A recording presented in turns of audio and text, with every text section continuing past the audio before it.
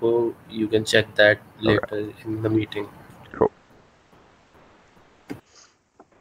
I think previously for Gitpod, we used to get a link like close to our pull request, right? To open the particular pull request in Gitpod and it would show up. I'm not able to find that now. Let's see. I haven't seen that. Let's see. Oh, did you have an extension installed or something? Because I know they have an extension. Oh, okay. Yeah, Maybe I think that's Maybe it's they've a the. got Chrome this saved. extension. Yeah, okay. Then that's the issue. Okay, thank you. Okay, cool. This looks like it's working, so but we'll just leave it up just to double check. Because it's always good to recheck that. Okay, so that's settled there. That's great. Nice. Okay, this will be great. That was one of the key ones we need to get done before the next release. So need to remove default value here. And I'm just going to update the new pull request too, because he's got another one with more default values.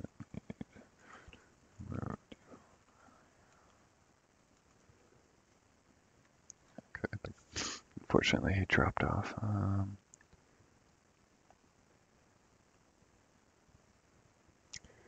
We are recording. Great.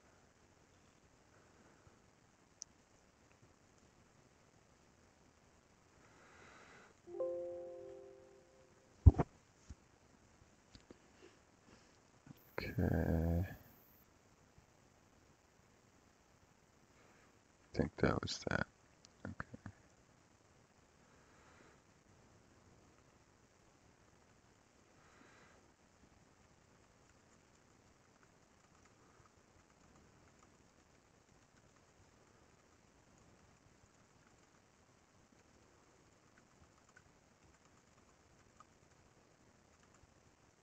Okay. So.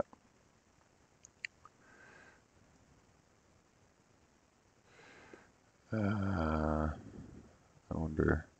I may have accidentally. Okay, no, Humachi's back. All right. Okay, so great. Let's see. All right.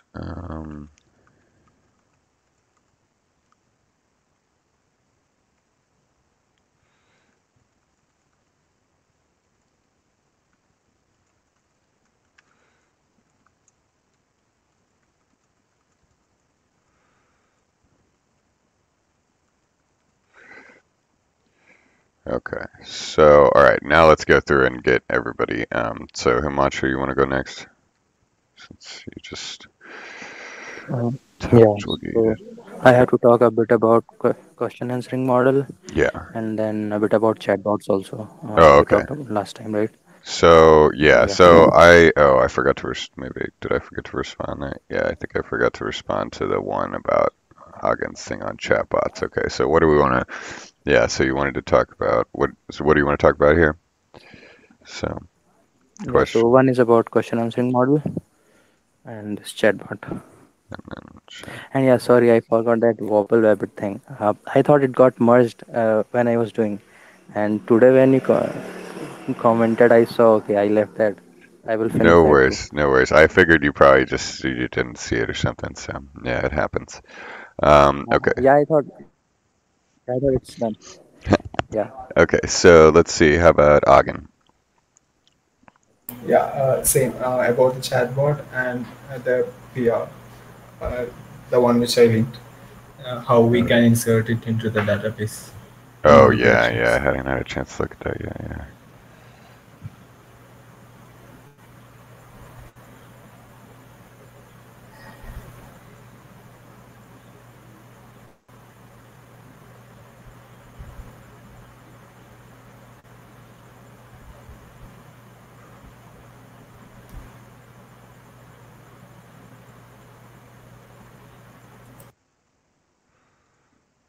Okay. And then is that it? Yes, that's All right, great. And then Saksham? Yes, so I want to talk about image operations, stuff about image operations, the directory source, and there was an issue with config loaders. So I want to talk about these three things today. Yes, so that was the one that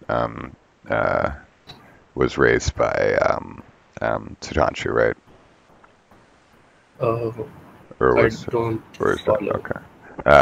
Sudhanshu raised a new issue on GitHub the other day that had to do with config loaders. Whoa, that Is it looked related cool. to CSV Let's see. source? I think that was related to data flow. I got it. I He gotta wasn't check. able to export something. Oh yeah. Oh, unable to export. Okay, yeah. Let's see. And yeah, then there are the scikit bugs. I Okay. haven't gotten around them, so I don't know how will that go. Okay. All right. Okay. So let's see. Let's just talk about. Well, they're not as much as scikit bugs. They're just we're reading the image arrays in a different way than Okay. they're intended to. I think. All right. Okay. So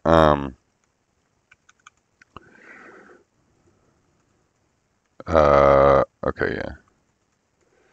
Let me just 1 second here. So I got it. Like every morning, I got allergies. Okay, I'll be right back. Sorry.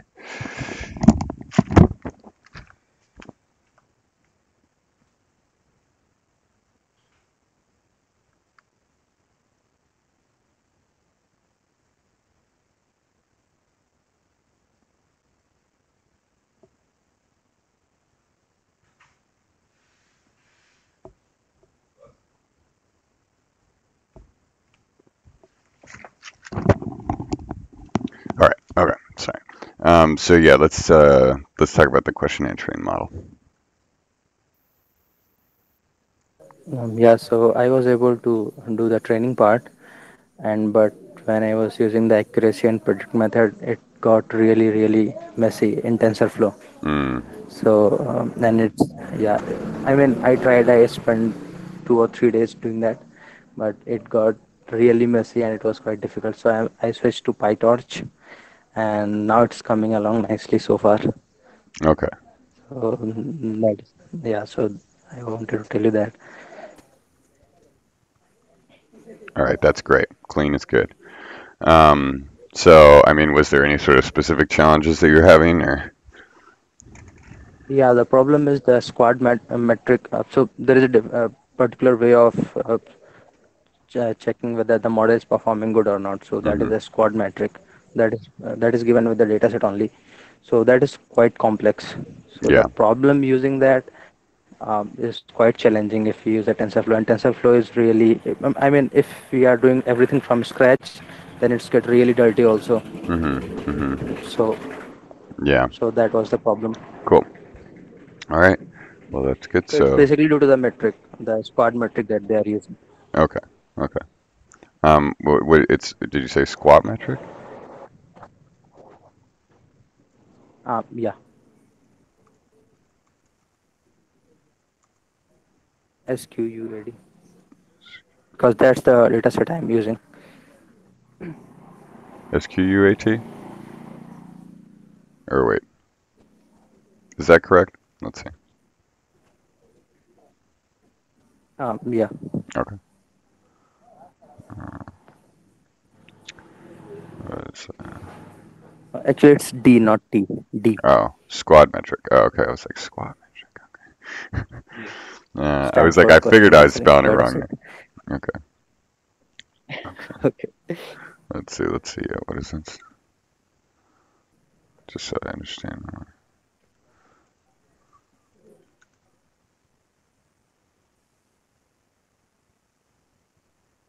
Um, okay. Here we go. Now I got the correct capitalization. All right. Great. Um,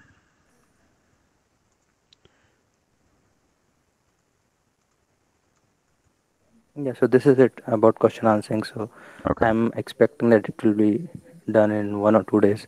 Yeah. Okay. Great.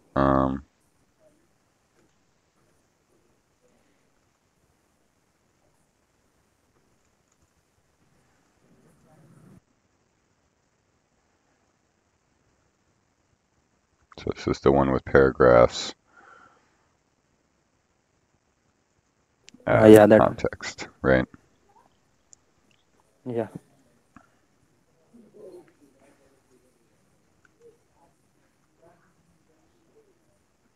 Okay, cool. Sweet. And then chatbot. So, do you want to hear what Ogden has to say first about chatbot, or you want to? Yeah. Okay. Yeah. Let him say first. Do you guys remember that long message which I wrote? Yes, I did. Basically, like chatbots are like two kinds. One is like goal oriented, and the other one is like your casual conversation. Mm-hmm. So both of them require some specific data, and like from what I understand, what they try to do is they have like multiple models fused together, where one model tries to find what the intent of the like input is, one Mm-hmm. tries to find what the context is, and like after this they pass this message to some backend, and like whatever you want to do with that data, you do it in backend and just report it back. Okay. Yeah, that makes sense. Okay. So like doing this thing is like usually like it's like very long and requires like the models are easy, but collecting the data is pretty painful. So Because you have to like hard code the whole stuff. sorry. Oh, okay. So we're just gonna make it we're gonna make this more simple, right? And do something that's like a more traditional chatbot then, because I still think the chatbot is sort of a I still think the chatbot is Like most like a good chatbots way are to not go. like super smart. It's Yeah, they like don't have to do a AI, bunch of machine learning like on NLP. They could do, you could be like, some smart yeah, search engine. yeah. What kind of chatbot are we planning? We could do, I mean, so the point here is to show the how you configure the configuration parameters, and also sort of like something that's a real world right away useful example to people is like if you can, the chatbot, I like the chatbot example because, if we could, basically if you wanted to demo something and you it's had a fine. little It's good, operation to yeah. hook it up to Gitter, then you could instantly demo it to our whole team, right? So if you could just do something like, on this command, right? Because usually we do something so like, at chatbot. How's it going, Yesh? Chatbot. And then you'd say like, calc, or let's see, like, we could do something like, like, what is that one? Maybe it's just, maybe it's sort of like keyword and then input variables or something. So it could be, like salary or estimate salary. And then we say, what was that? Years, that common example we do. Years to expertise, 4 or 5, trust 0.4. And then, chatbot reads this as, the first colon separator is the thing to do. The next one's this value, this value, this value, right?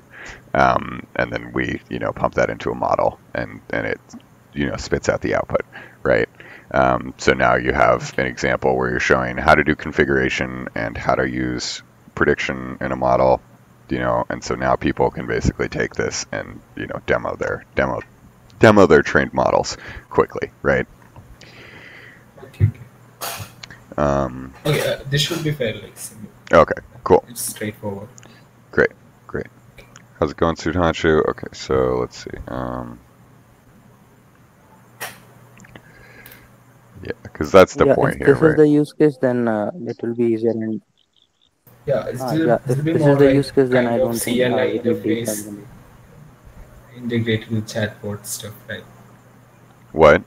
Sorry, let's go Ogden This will first be here. more like the CLI interface integrated with the chatbot. Exactly. Basically, what you're gonna do is you just you basically the chatbot is just like it's just that's the whole idea here is we're just like, okay, what's the Yeah. input mechanism for stuff is abstracted, and then the data flow tells you how do you actually Yes. get things executed. So, I mean, like the other chatbots also does the same thing. It's just that they take unstructured data and the yeah, NLP exactly. model So we'll try just to make the structure it. yeah, exactly. That's it. So if you had an NLP model or several NLP models capable of doing that stuff, you could take unstructured data and convert it into the structured data and then pass Yes. it in, right? So it's it's all at that point though. Then it's all just about linking. Once you have the model, you just link it together in this using this data flow as a starting point, right? So Yeah, I was like pretty disappointed after I read about Alexa and all this. I thought these things were super smart. yeah. Really not smart. Yeah, like once you know how they are working, like Yeah, you it's kind like of feel dumb. it makes sense. Yeah, but it makes sense though. It's like okay, yeah, that's like Yeah, yes. yeah. Okay, Like so the whole stuff is outcoded. Like when you say you hit the directions here, like it find out from to it kind of fills this token, makes it into a table which and pass yeah. whatever backend they're using. Oh, jeez. Okay, so example chatbot estimates salary. So thing to do variable.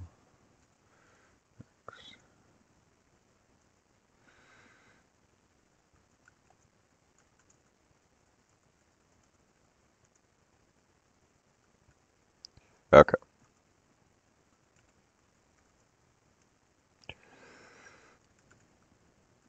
Great.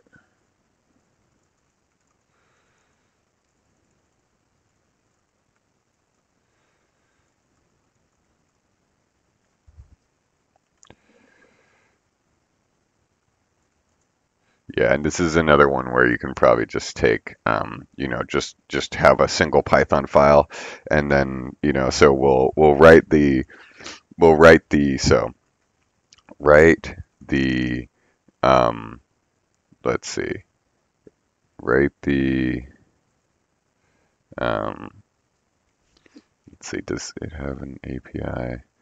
Let's see, I think we should probably just do IRC. Or let's see, Gitter.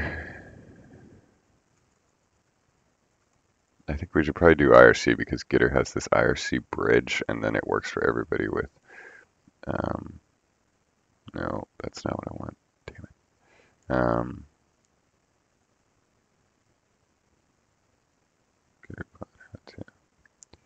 Yeah, I feel like I just know they also have these OAuth accounts. So.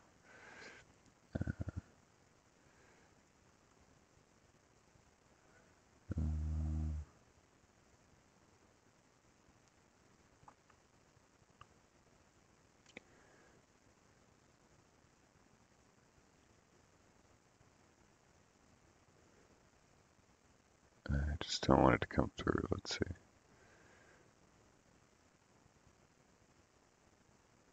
Okay, so this guy's actually got. All right. Well, we'll figure it out. I feel like there would be more. Yeah, I Google information around on for this, but like how to configure this thing. yeah, cool. So what is this? This looks cool. Okay, so all right, so yeah, so the operation to connect to, so the operation will connect. So the operation, so write an operation that connects to Gitter, ideally via IRC API. Yeah, so ideally via the IRC API, which is irc.gitter.im, which hopefully, okay, good. No, yeah, I didn't show you my little token. Because that would be on the recording then. Let's see. So yeah, you basically go here and then it gives you this token, and so that way, that would be ideal because then people who have IRC servers can just connect it to their IRC server or to Gitter. So but if that's not possible, that's fine. So this operation should be in a operations/IRC or something, and it should be in asynchronous. Let's see. Yeah, I mean this thing. Let's see.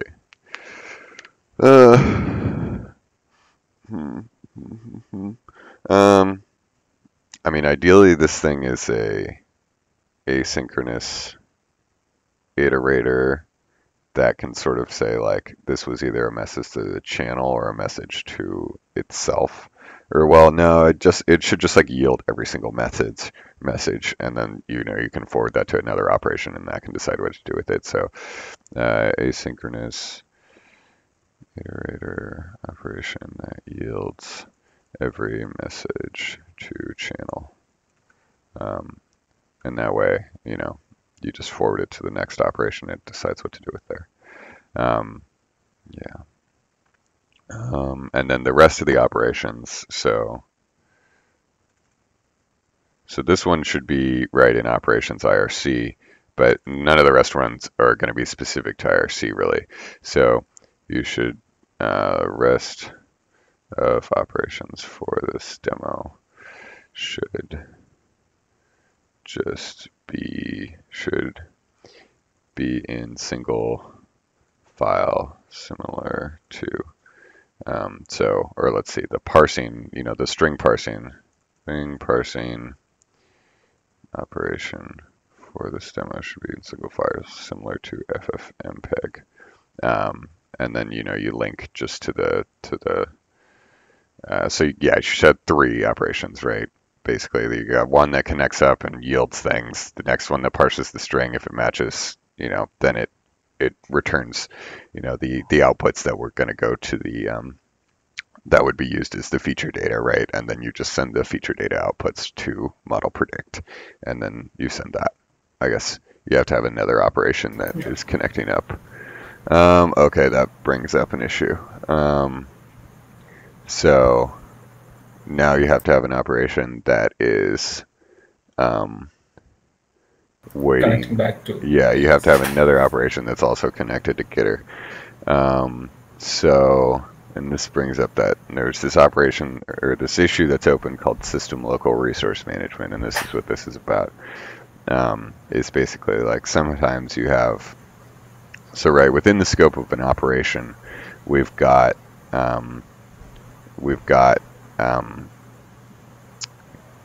wait, I gotta close this one out. So within the scope of an operation, we have like what we do on operation should be good, or wait, no, oh, we hadn't finished merging that. Oh well, I think they still show. God, I've been so behind on everything. Let's see. Where's the pipeline operations? Anyway, so basically, we can do this stuff where we like, well, where's that one? It was just the other day. Oh, that was the database stuff. Well, this is an okay example. All right, so basically, like, we can do when because we do the operations are really double context entry, 2 classes, but the decorator just creates two classes that wrap a function. Well, where's the one that's the best? Yeah, there's an even better example of this. So auth, the auth one.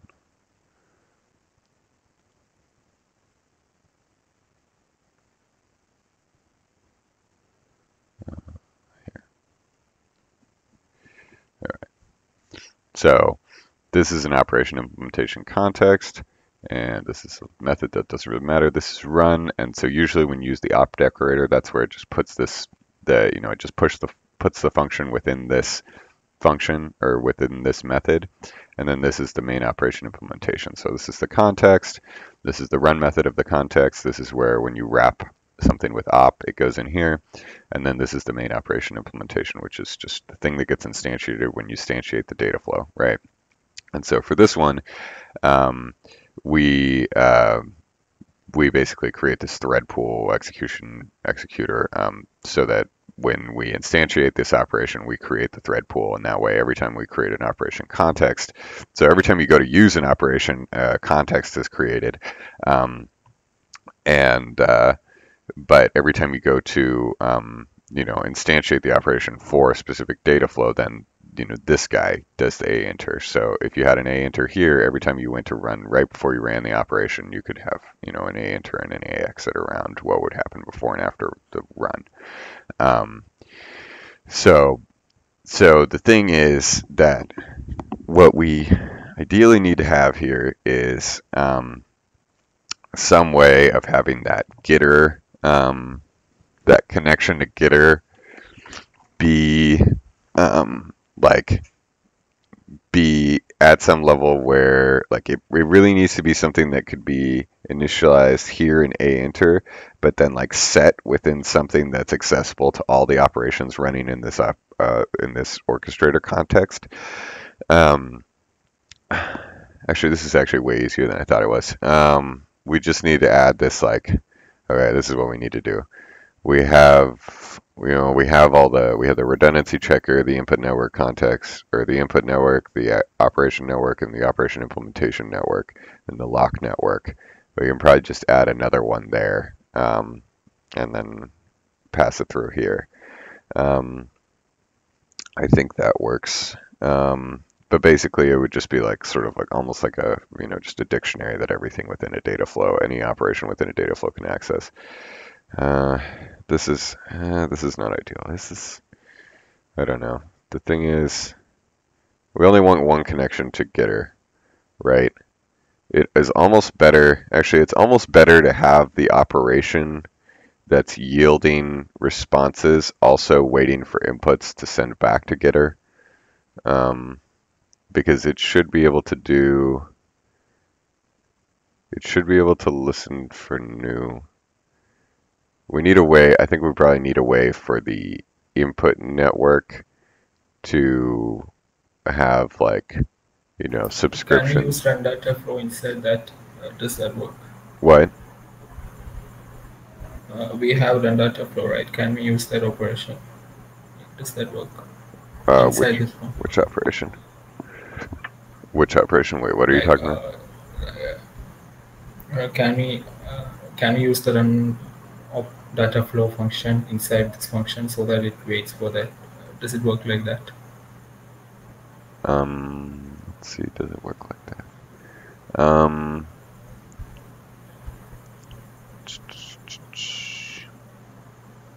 Okay. Okay, no, I don't think it works like that, but I think this might be sort of similar to the input forwarding that you already did, right? So with input forwarding, we were looking at a subflow, right? But you can probably I think right? So yeah, so I guess yes, yeah. So what you did with run data flow, where when you run the data flow and you register it as a subflow, you can then it forwards you any applicable inputs. In this case, we want to sort of not forward, but also receive, right? So it probably has something to do. Why is what? Okay. Yeah, it's probably something similar to forwarding, because what we're gonna end up with is something that's what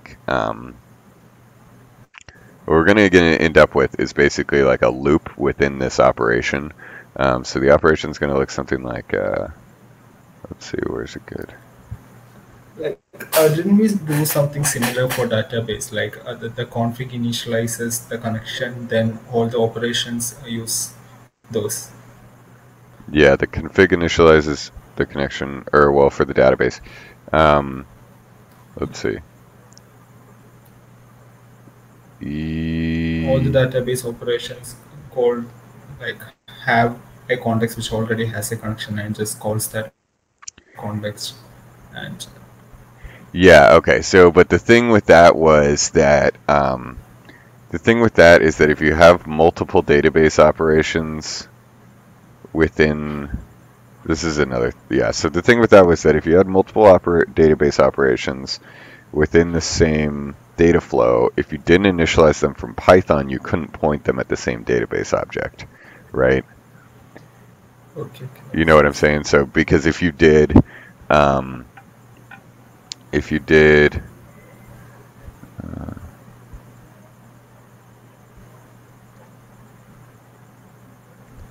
let's see.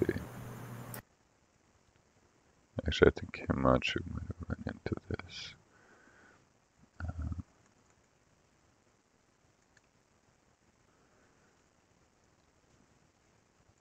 Do we have multiple in one thing? Yeah, DB query, no. I think these are all just single operations. Or this one might have, yeah, lookup might have run. Let's see now. Yeah, it just runs in order.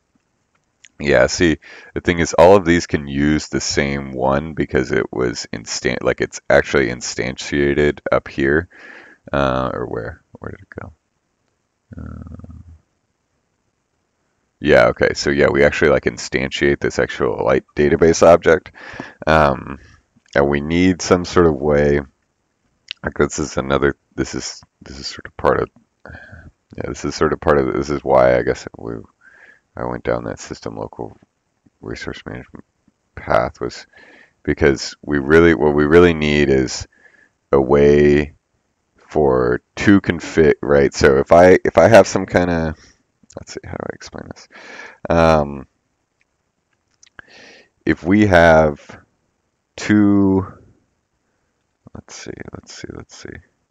I wonder if I can just, yeah, we just write something and then it'll sort of become more clear. So yeah, these are actually a pretty good example here. So let's just copy this into a new file and then we'll, hopefully we don't hit this export issue. So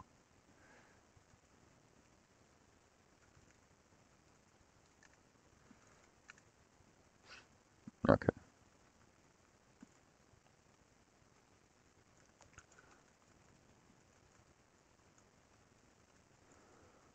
Okay. So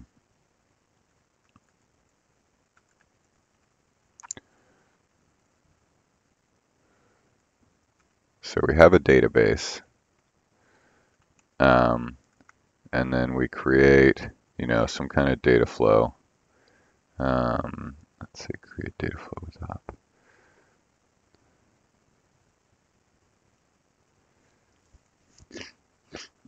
Okay, let me see what else. Where else is this thing? DB insert, DB lookup.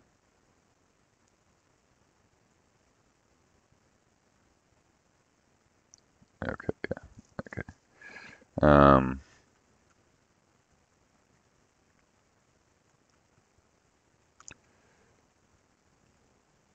So we're not going to actually run this, but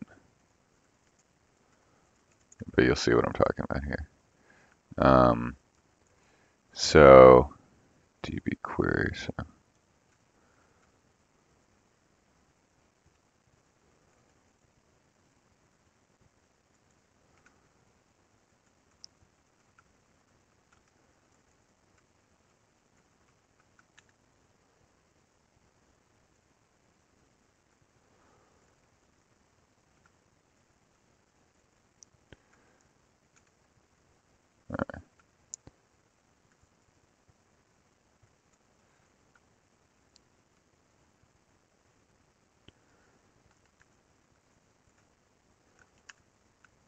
All right, so see this, right? So we've got this SQLite database, diff service dev export.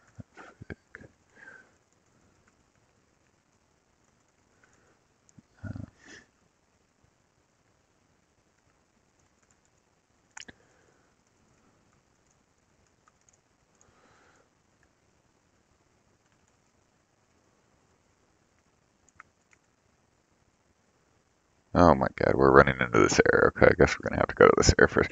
But All right, okay. Let's just real quick before we talk about this, we're going to talk about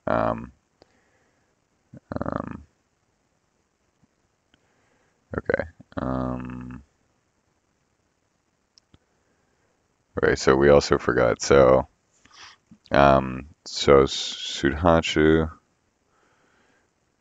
we're going to do the same thing we did last time, and I assume you want to talk about, well, I'm just going to say we definitely want to talk about this exporting issue because that's what we're running into right now. So data Yes, flow yes. exporting issue. Is there anything else that you wanted to talk about? Yeah, like I had to ask some questions like related to SQL or auto SQL. Okay. Yeah, like some minor questions like how should I go about? Okay. And That then is that or anything else? Yeah, no, like that's it. Okay, cool. And then Yash, did you have maybe have updates on Yeah, I Windows? wanted to talk about the scikit model. Okay. Like I was just checking out those issues that Saksham opened, and Okay. Let's just put this.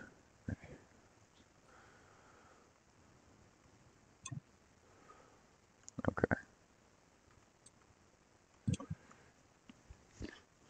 Okay. So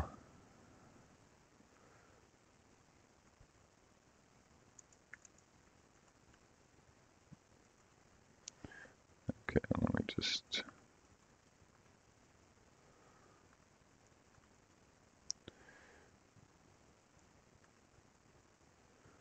okay. Okay. I just want to try to mark off things that we did talk about. Okay. And then let's see. So okay, let's just look at this real quick here. So this issue is what we're running into right now. Let's see.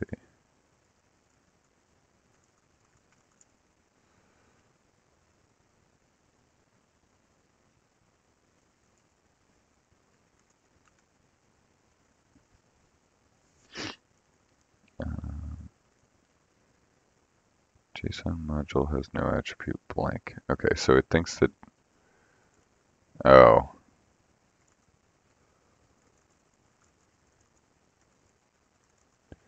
Okay, I think we're just getting an unhelpful error message.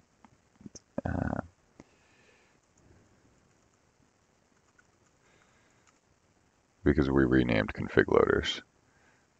Or no, we've had it, it's been that name for a while.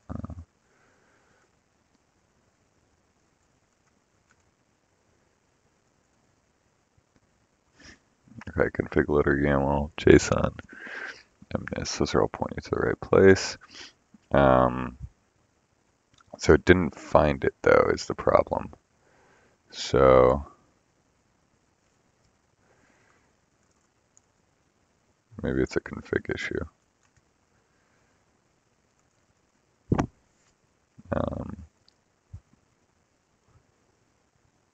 It might be a configuration issue. So, because what we did was,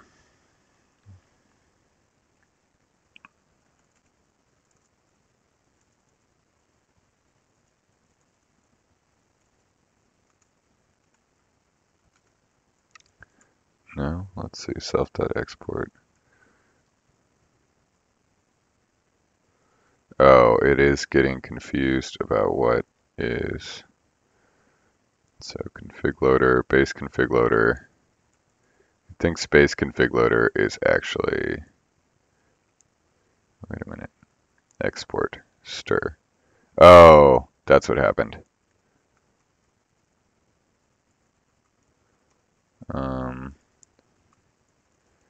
JSON config loader.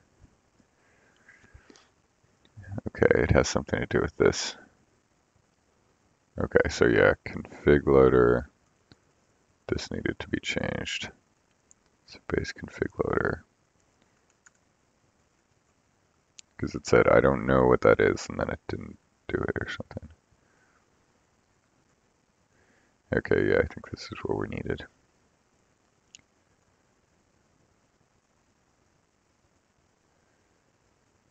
Default base config loader. I think we need to instantiate that, yeah.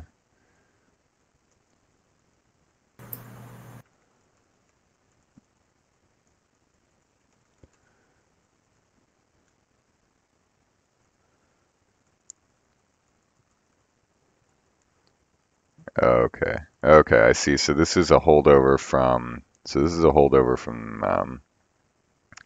we didn't we maybe from when we unified the config stuff. I think we just need a config here, so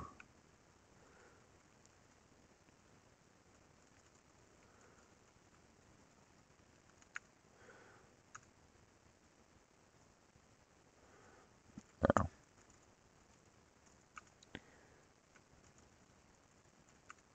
You guys following what happened here?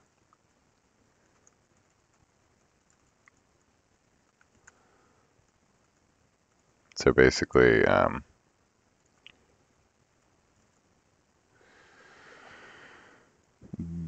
when we unified the config stuff, I think we just forgot to change this parameter. Or well, didn't we change? We changed config loader to.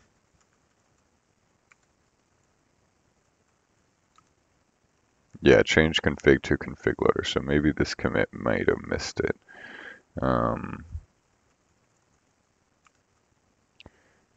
yeah, so we'll just put this base config down here. And I think it's probably a combination of things. Attribute error, a exit. Okay, we need to instantiate it. Should be instantiated already.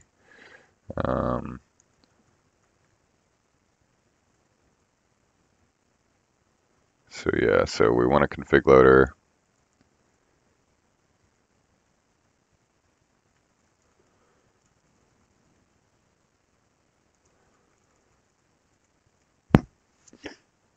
Config loader equals dfml config loader YAML. But it's not instantiated. Shouldn't that come in instantiated?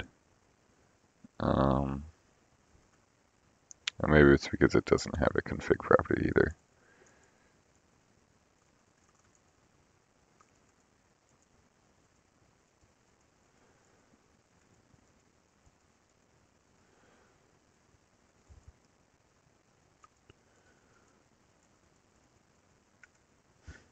Yeah, it's probably because it doesn't have a config property either.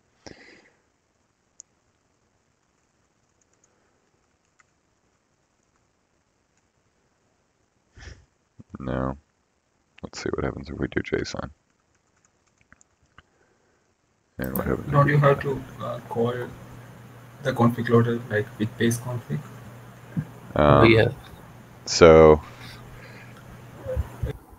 In runoff export, like, did you yeah, forget to so call the but that's config what I'm loader? saying is that we shouldn't have to do that because shouldn't we be getting an instantiated class here?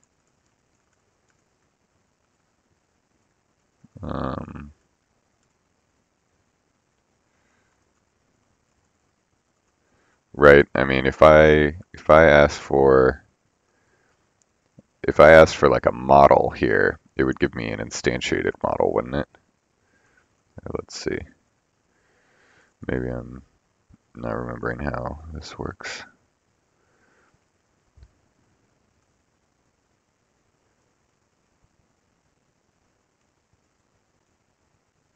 Self.model. Yeah, I should have an instantiated model. So why don't I have an instantiated config loader is sort of my question, you know? Does that make sense? Okay.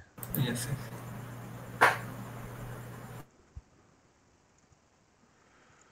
That seems odd. Okay, well, here's the point. Okay, we fixed this bug, but here's the point of the other thing. So when we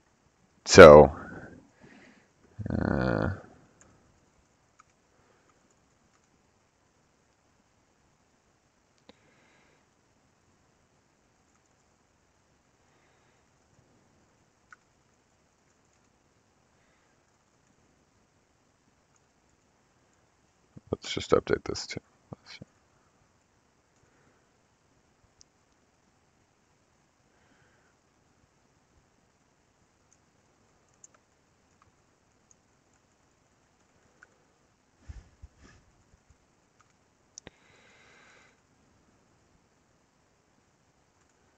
Okay, and we need to remove these. Okay, I see what's going on here. We probably had some things that we didn't. Oh yeah, we probably just weren't done with this yet.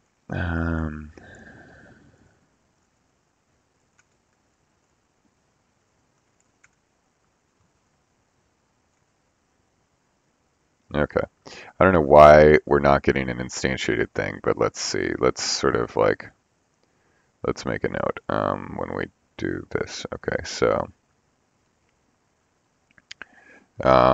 issue with config loaders. Okay, data flow exporting issue.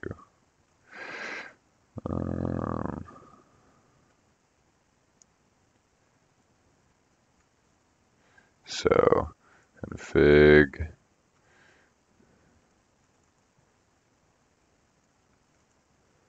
in export command was not renamed to config loader. We are unsure of why it's not giving us an instantiated config loader. Okay. So now back to SQLite database insertion. Okay, so I hope I didn't lose you guys here. It's worse. All right, so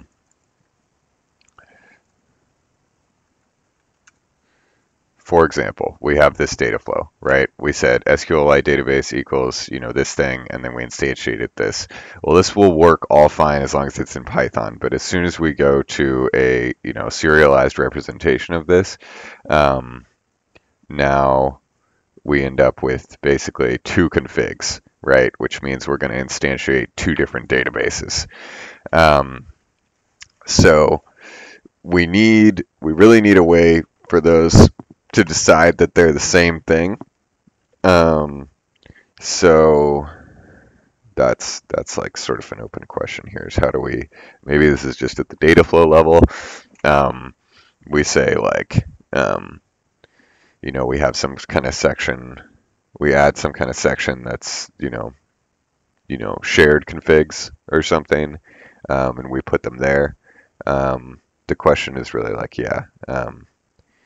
do we, like, how do we make sure that they end up with the actual same instance, right? Because they need to have the same instance of this thing for this to work, right? Like if I ran this data flow from the command line, this wouldn't work because I'm going to open the SQLite database twice.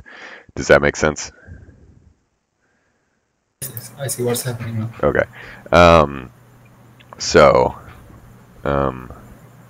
Let's see. So can we have like a global config and we give it a name, and in these config options we just pass that name? Global config. Yeah, that's what I'm thinking here, is basically we'll have shared config or global config or something, and then if you put it in here and then you reference it from configs or something, then that's how you would say basically that's let's see, because each one of these configs is going to have to be an actual config object. So if it ends up just being a string reference in a shared config, then that would be, let's see, so I mean, for example, if we did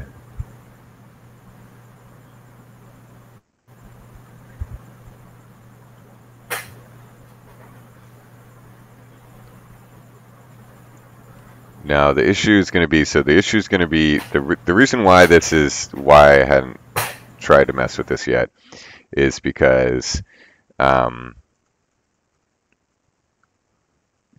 when you go to do this, your project, Ogden, with the Nats thing, how do you know which one, how do you make sure that this thing, you need some more information about this now, right? You need to know whether you can actually instantiate this thing on two different, where it can be scheduled, right? If they have to be scheduled on the same machine, if this is sort of like a resource that's, you need to know whether the resource is like whether it's something that can be used via the network fine by two different machines, or whether it's like, you know, some kind of like, you know, whether this is like, let's see, like, because technically it would be fine to do this on the Oh, okay, network, okay. right? Unless, Yeah, like, if you had Give two some different local machines, resource to, yes. yeah, you have, there's more variables that come into it here. And so the questions become like, okay, shared configs. It's almost like, create config. Let's see. Like when we do that, like if we want, we can, like, is there a way to, if we have a way to check those, we can use like NAT's inherent stuff to pass messages if it's through multiple systems, but then we still need an information if it's local, or yeah, just like you said, we need to know that. Yeah. The issue here is that we risk breaking, like, you know, breaking what we're doing with data flows.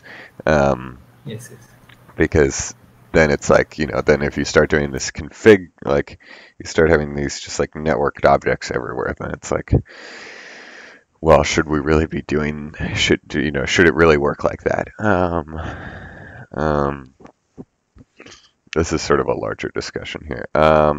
For now, I think what we need to do is shared configs, and then, you know, if you see a reference like this, right, then you grab it from the shared config. So let's make an issue to do this, because this will be sort of shared configs. Or let's see. Yeah. Okay. Yeah, we'll just do shared configs for now. So let me just post this stuff up.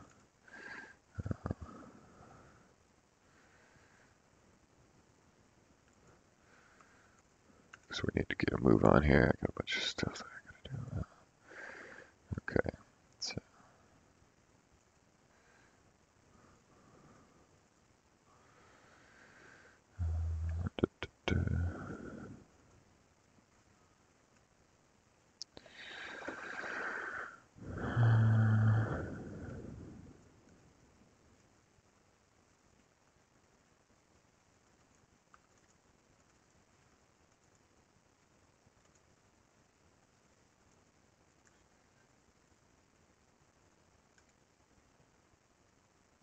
oh, damn it. Yeah.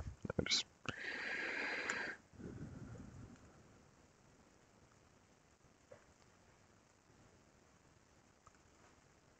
let me just post this stuff up, and then you'll have the video too.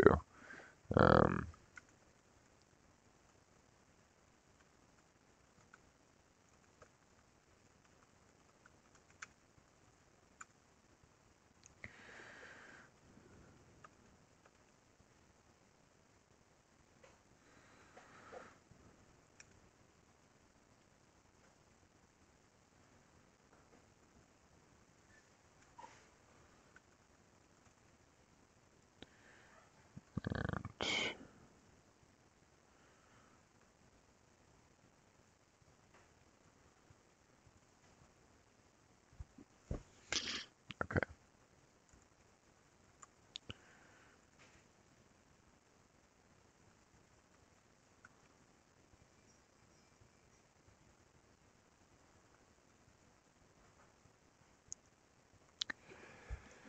All right, so there's the problem. All right, so let's just write this.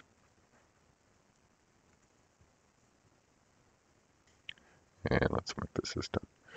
All right, so, and then does that all sound good, Hagen? So basically, you know, if you see shared config, then you just map things into the same, right? So you saw how the syntax works, right? Yes. Yeah, so let's just... By the way, that was not the problem with the automating classification stuff. That is not the problem with automated classification. Oh, that is not the problem with. That's the problem with chatbot still. Damn it. Wait a minute. So, yeah, that's not the problem. Yeah, that's not the problem. So let's see.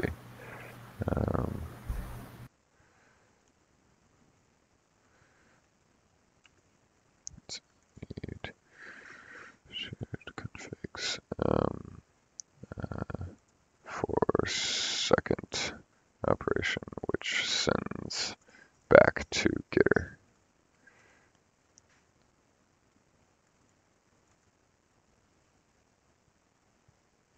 Okay.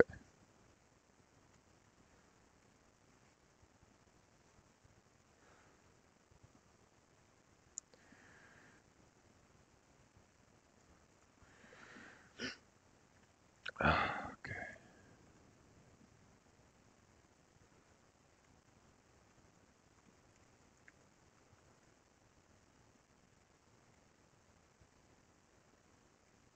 Okay. Let's see.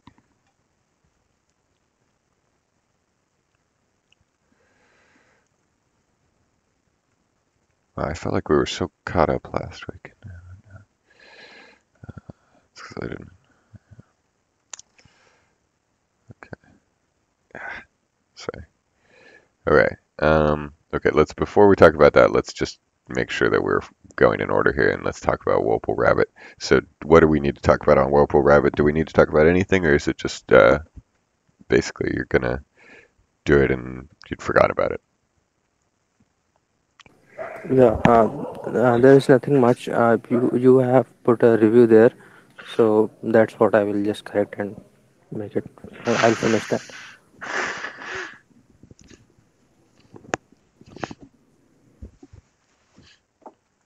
All right. Great. That sounds good. All right. So, and then. Okay, let's jump around to some other stuff first because we just spent a bunch of time on chatbot. So, let's see, the data flow exporting issue, I think we just fixed that. So that's good.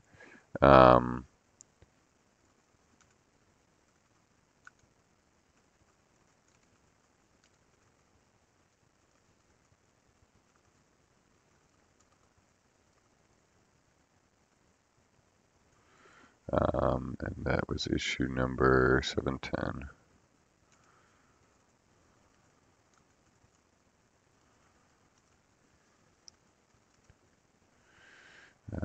So service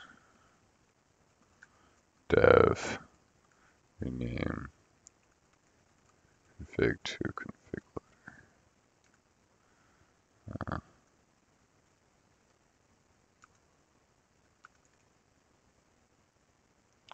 And then we have the open question of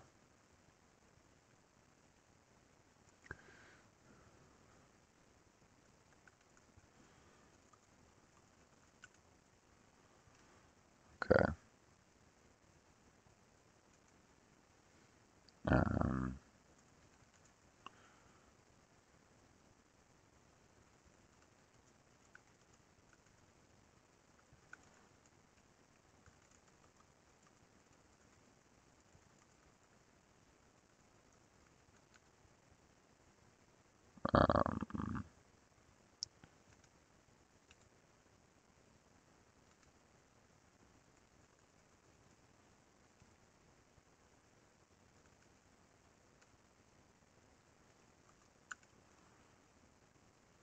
712.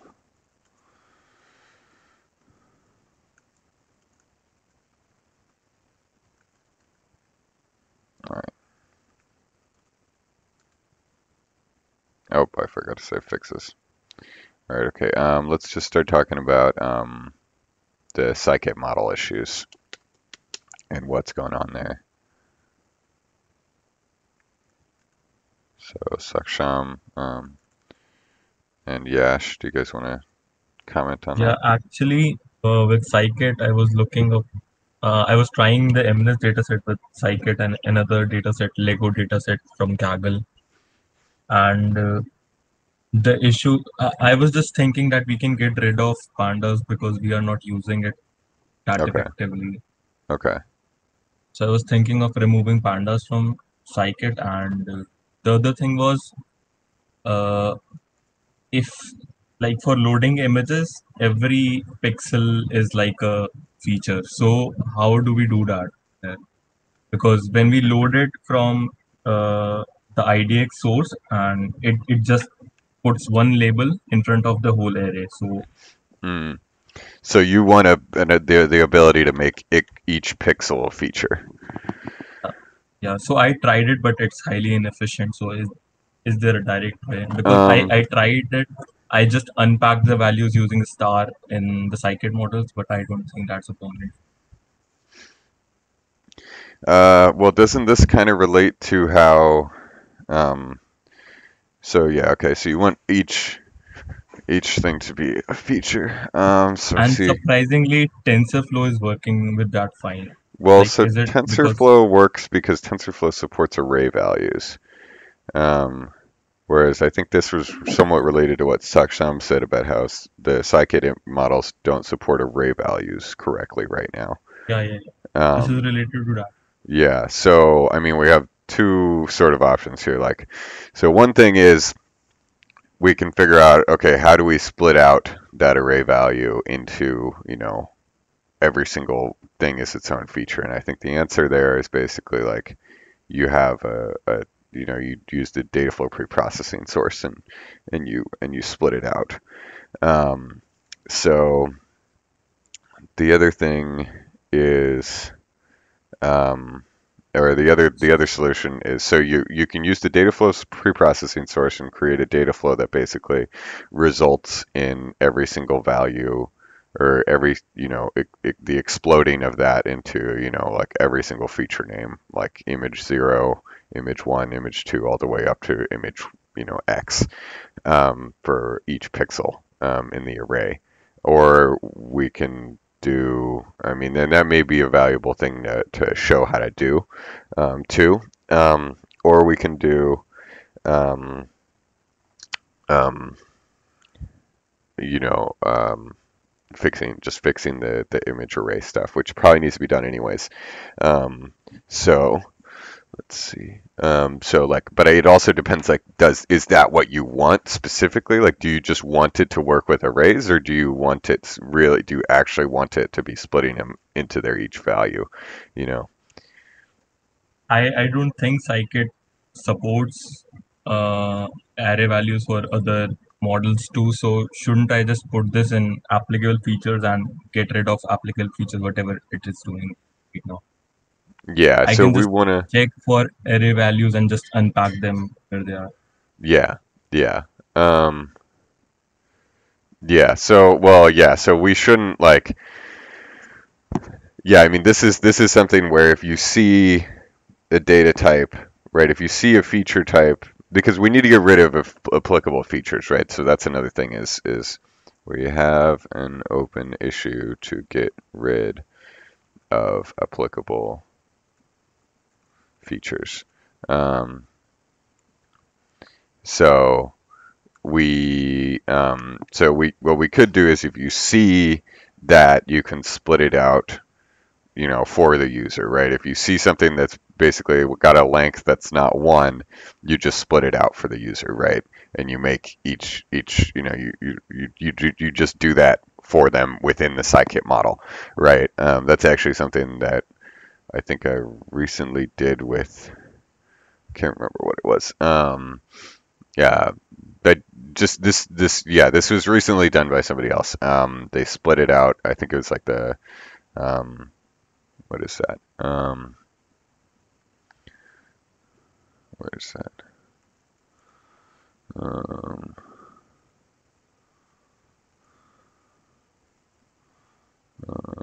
Where'd that go? Get grep. I can't remember. But yes, we did this recently with another model. So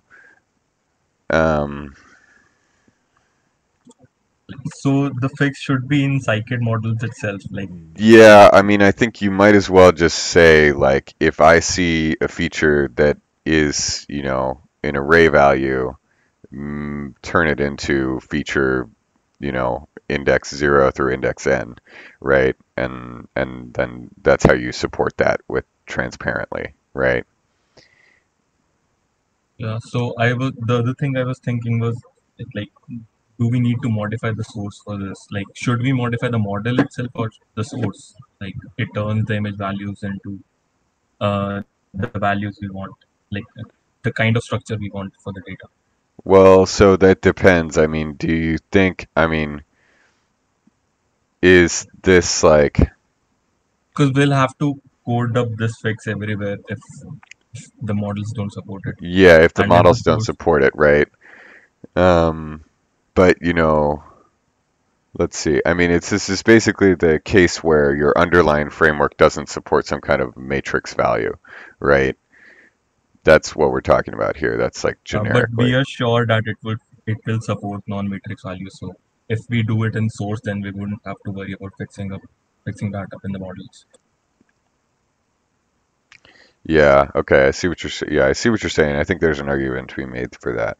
I mean, we could just add an argument to source to say, you know, because right now it has what the IDX source. So two options. Fix up model or change model so that if it sees a we have an open issue to get rid of applicable features, which basically means if a scikit model sees that a feature has a length not equal to 1, it should raise an exception saying that's not supported, right? I mean, so we're gonna this should happen now before, you know, unless we do so change model so that if it sees a feature with length not equal 1, it explodes that into you know, feature 0 through feature n.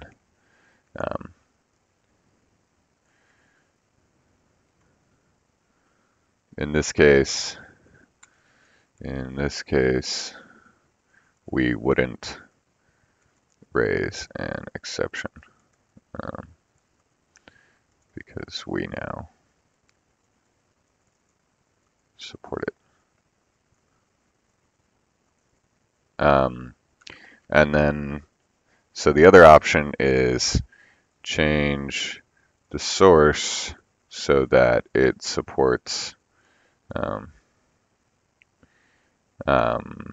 so that instead of making the value a single feature, it can output it as multiple features. So this fix is very simple. So I think, okay, so this fix is basically just, where's that config loader demo?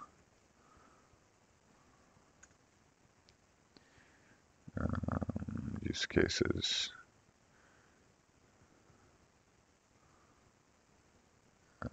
Yeah.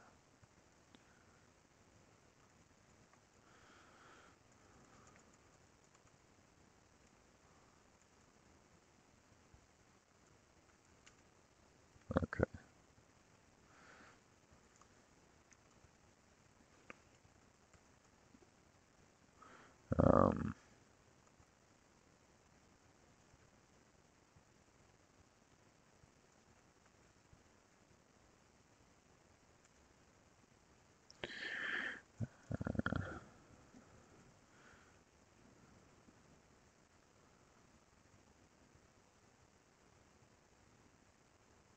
Okay.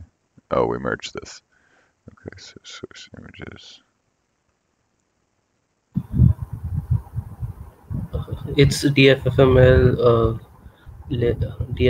list records.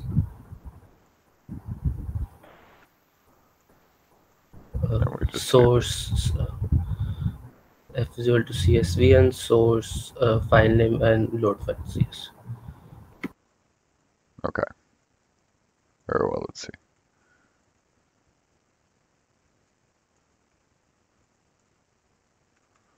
load files, image. Yeah, okay, so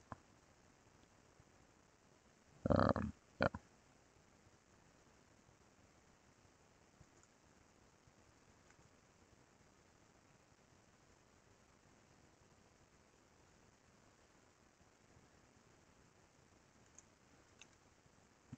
Okay, there we go. So yeah, okay, so we've got it printing. So Vim,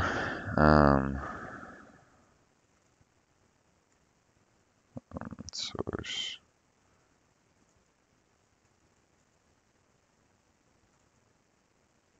I mean, I think this one is, what is this? Oh, this is just a config PNG. Oh, yeah, so with, okay, so this is why, yeah, so with IDX, you'd have to modify each source to allow it to explode that, because this is just the CSV source at this point that was augmented to do. I think the right solution is to modify the model, because the model should basically, I mean, I think the right solution is to modify the model here, because people aren't going to expect, like, people are going to expect to be able to feed each model the same data without modifying the source, right? We shouldn't be modifying the data source. We should be modifying the model. So that, because if I run this with TensorFlow or I run this with Scikit, I should have the same sources command, right? Because the source of the data is the same, right? It should be the model that's handling it differently. And if the model can't handle it, then we should use the Dataflow preprocessing source to handle it. And I think that, I mean, you could use the Dataflow preprocessing source to explode this into sort of like image 0 through image n. But I think that it's probably better. Okay, so yeah. So I'll just have to check the link. I'll just. Yeah, so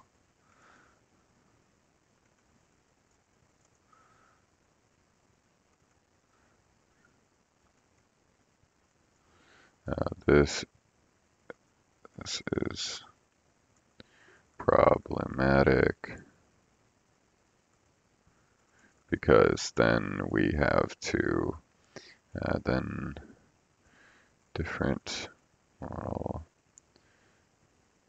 switching between models now requires modification to the arguments to the data source, which is not desired way, which is contrary to ideas.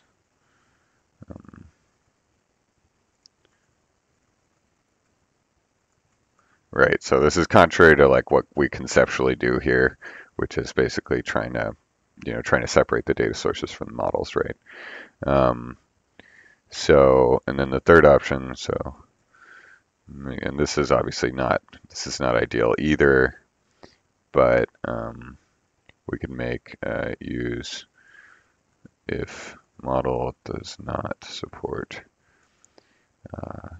arrays or auto splitting of arrays, then use Dataflow pre-processing source to split array value. Yeah, okay, so that's probably what you want to do here. And this is ideal. Does that, questions, comments, concerns? Yeah. Does that sound good? Or okay. All right. And so yeah, if we don't really need pandas, remove it if not.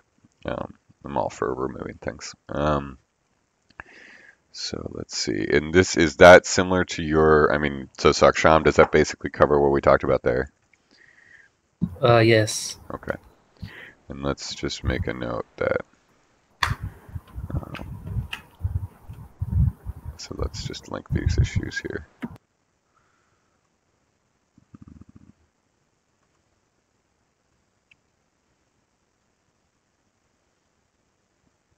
And I guess the answer to does GitPod work is question mark still.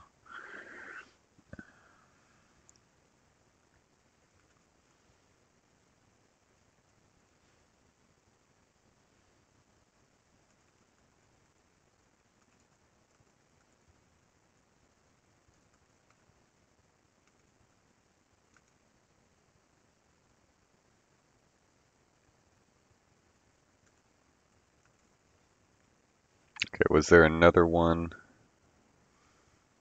I think this one 699. is not related. 699. Yes, 705 is not. Okay, that is not related. Yeah. But isn't this also sort of related in that if you passed it the I mean, isn't this have directly to do with the fact that wait, explain what this I don't understand what this is then. So is because isn't this you saying that, you know, if I passed in a, you know, a feature with, you know, yeah, your feature is image. This error was produced after I wrote the patch for the temporary patch in 699. Okay. So if we solve 699, then maybe this won't be a problem. Okay. Oh, I see. I see. Okay. So, oh, okay. Okay. So let's see. 699. All right. Thank you. Sorry about that. Let's see.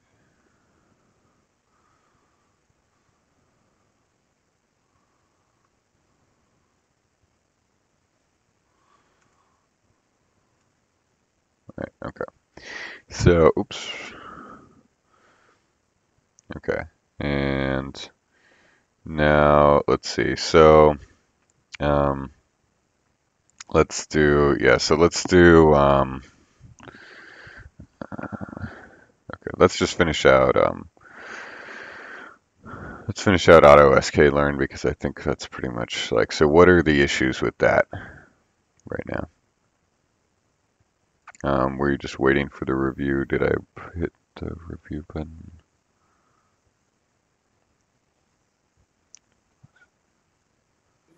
Yes, so like I actually wanted to ask this question, like how should I add models to it? Like should I add models like in a different PR, or like I should add Oh, the that's right. models in this PR as well? I mean, yeah, add one model in this PR first, and then let's add other models as separate PRs. So for the first one, let's make sure it has one model, and then we'll you know go from there, and you can open new pull requests. Sure. And is that pretty much it on that one? Yeah, like that's it. Great. Add one model to this PR. New PR. Merge new PRs for new models. Great. Okay. All right, and then so let's do image operations, directory stores. So image operations, this look good. I mean, you renamed everything, so let's see. I think I just had one comment on there, which you may have addressed by now. Let's see.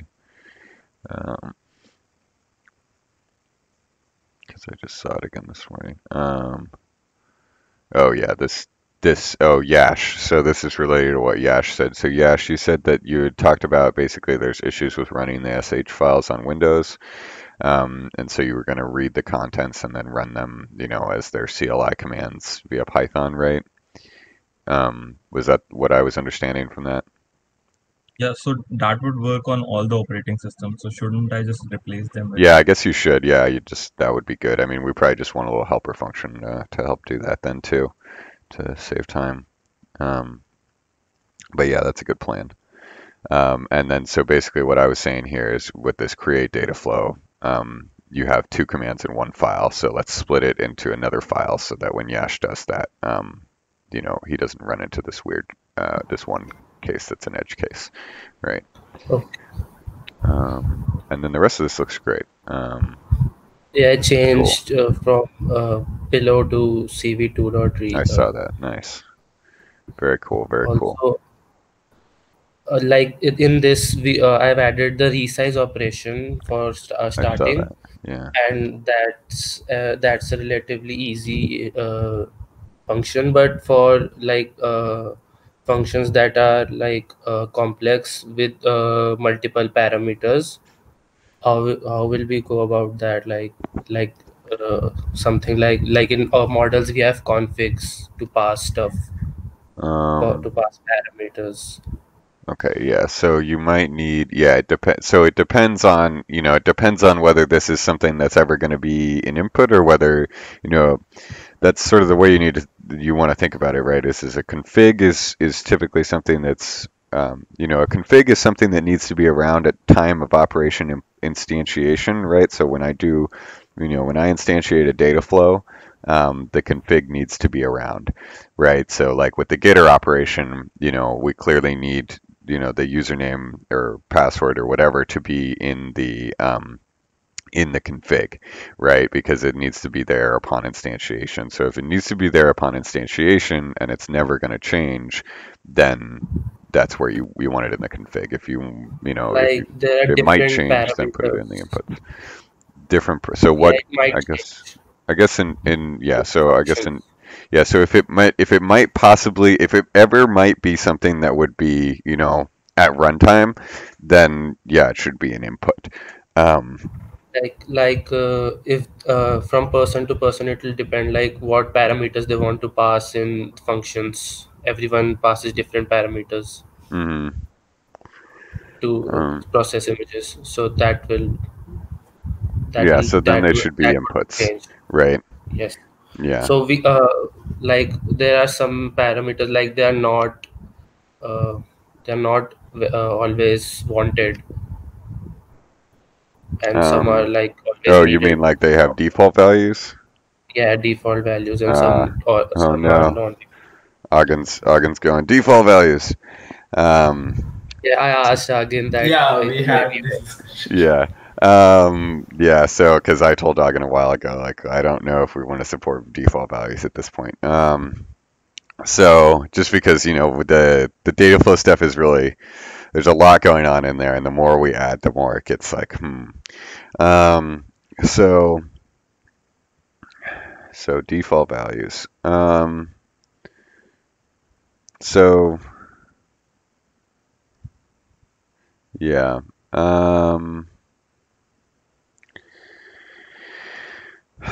So I hesitate. The reason why I'm hesitating on default values is because I think that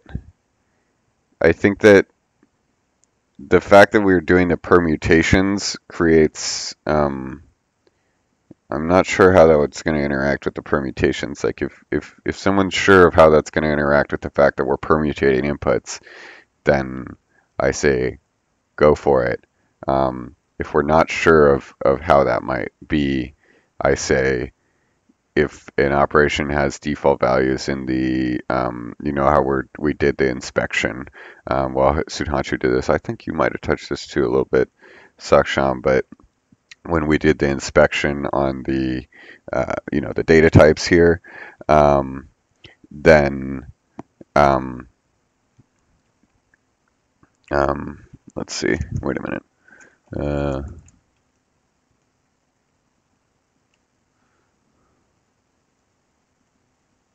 Right. Okay. I think when we did the inspection stuff on the input data types, right, to determine what it's going to be like to auto discover definitions and stuff, that's where we would look at optional values, and it would probably be something that we add to like. Yeah, the question is the optional values have to be stored, so they have to be stored somewhere, right? Because the core concept here is we have to decouple the the core concept here of the data flows is that we have to decouple the definitions and the operation, the declaration of what the operation is from the implementation, right? And so as soon as now we have default values, it's kind of like, well, it's kind of like the spec. So this, because the specs, do specs have default values? I think the specs might have default values. So let's see, how did we handle that? Do you guys remember where an example of this is? Let's see. Okay.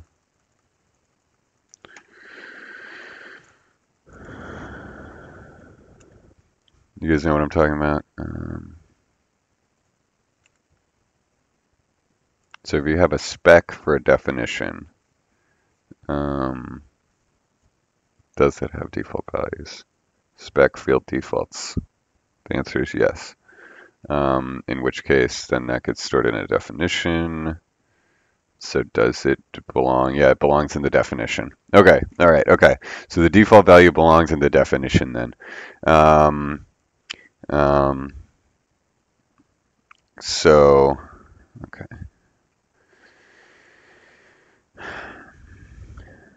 This is the thing. The thing is, this it becomes sort of non-trivial quickly. It's not sort of just add default values. Maybe it is, and I'm just not quite thinking about it correctly. But then I need somebody to chime in here if I'm missing something, right? But so I think if we have specs and specs have defaults, then it stands to reason that we could just have like the whole value have a default. But then the question comes in like where, so it's somewhere in DF memory that we'll need to check. It's something in gather inputs, DFML, DF memory, gather inputs. So, because in here, what we do is we check if if we have an input for each thing, right? And obviously, okay, we're not going to do conditions, but we're just going to do inputs here, right? So we need to say, what else do we have on our agenda here? Because this is like, okay.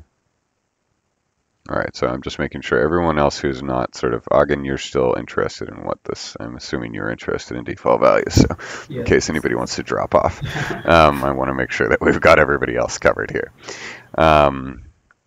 So let's see. So it would be in gather inputs. And we would basically be saying, okay, input flow. So we go through each of the inputs in the input flow. And we check all the origins. And we check if they exist in by origin. Okay, so for item in by origin. Okay, those continues are at that for loop level. Okay, so gather input name.append. All right, this might be pretty easy actually. If not gather input name. Okay, so here's the deal then.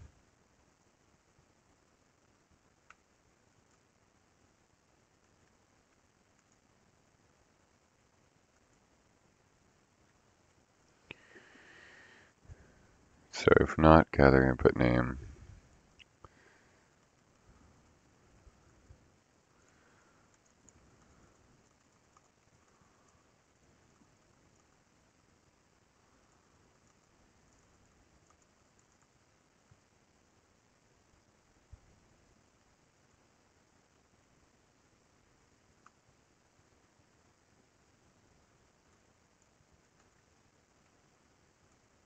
So there's no data. So at this point, there's no data in the network.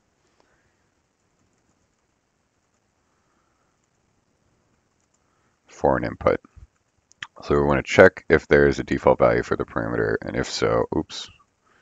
And if so, we want to use it. If there is no default, value, we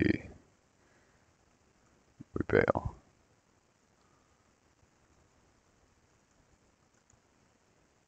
We don't have a complete parameter set.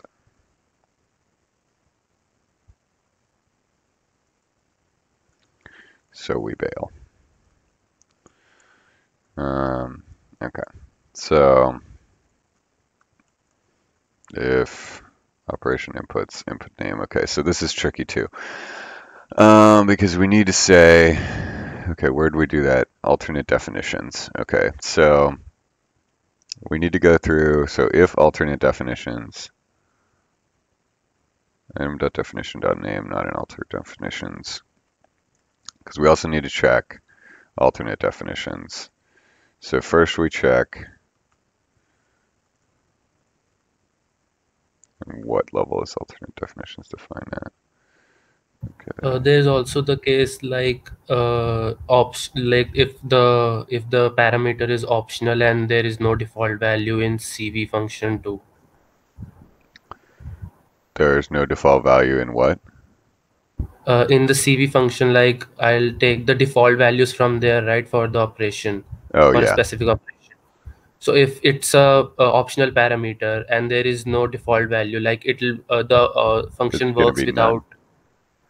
Yeah. Oh, okay. Yeah, because if you have, I mean, if it's so you're saying basically like I looked at an OpenCV function and it says that there's an optional parameter here, right? Like in the documentation or something.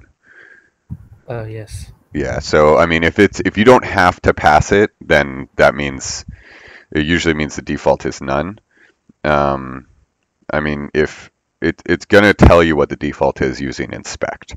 So if you can find an example, then let us know and we'll do it. But it is likely, I mean, if there is an equals in the declaration, right? It's gonna tell you what it'll give you. It'll have a default value that we can use. So, and if not, then you wouldn't be able to call the function without knowing what the thing should be anyway. So, alternate definitions. We're just gonna go and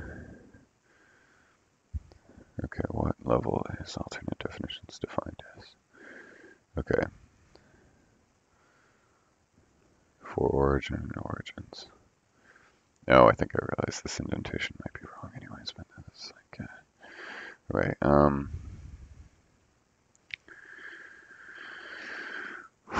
Okay, yeah, so if not gather input name.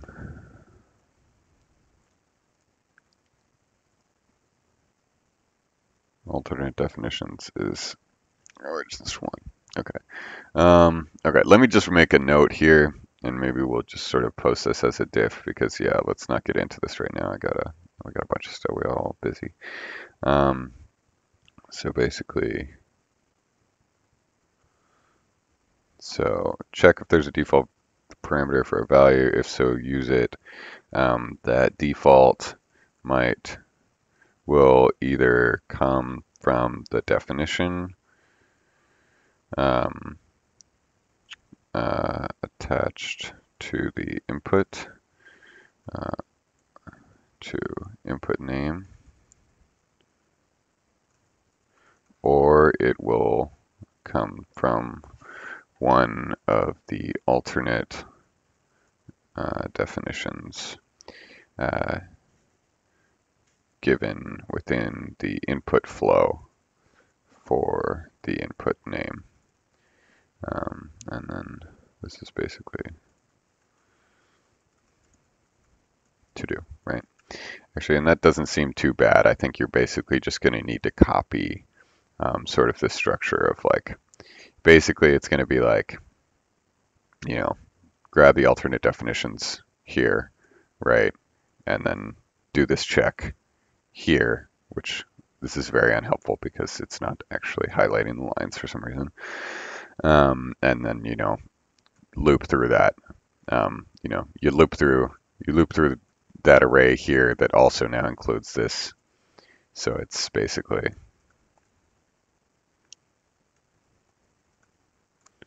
this plus alternate definitions.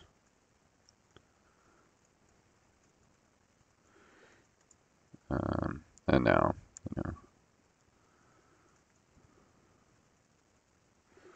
check in to check if has default. There you go. So, although now what's this going to end up with is the fact that, one of these, multiple of these may have a default value, in which case only one of them is going to get used. So, and I don't know if there's really a way around that. Well, let's see, gather.append parameter. Well, I guess we'll append each of them, yeah. So, because we're going to make a bunch of permutations here, I think. I'm not sure. You'll find out. This is the price that you pay for for wanting default values, unfortunately. I think it'll be good, but it's definitely not going to be, it probably won't be the most straightforward thing you've ever done. But if it is, great. Yeah, I'll take a look and let you know. Sweet. It will definitely be interesting. I give you. Yeah.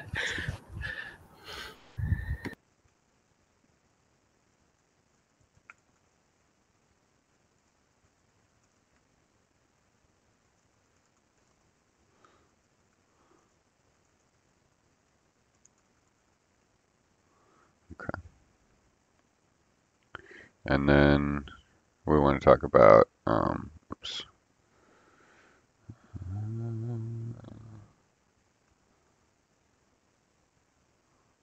Okay.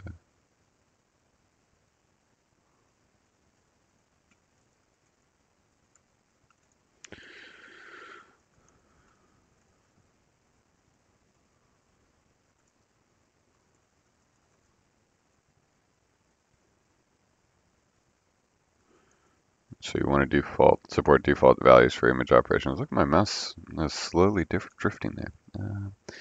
Okay, so let's see. That's a start on that. And is that basically all you wanted to talk about with image operations, or do you have more things you want to talk about there? Yeah, other thing, like I have a question, like if I I'll be adding like 3 more operations to extract features. Like I'll add operations that they will extract features from the same image for once, and then then they have to merge them into a single feature vector to train on. So how will that work? So you're saying you want to do. All right, wait a minute. Say that again. So, there are 3 operations, and when an image is entered into the data flow, those 3 operations will extract features, and all those feature vectors will be combined into one single feature vector.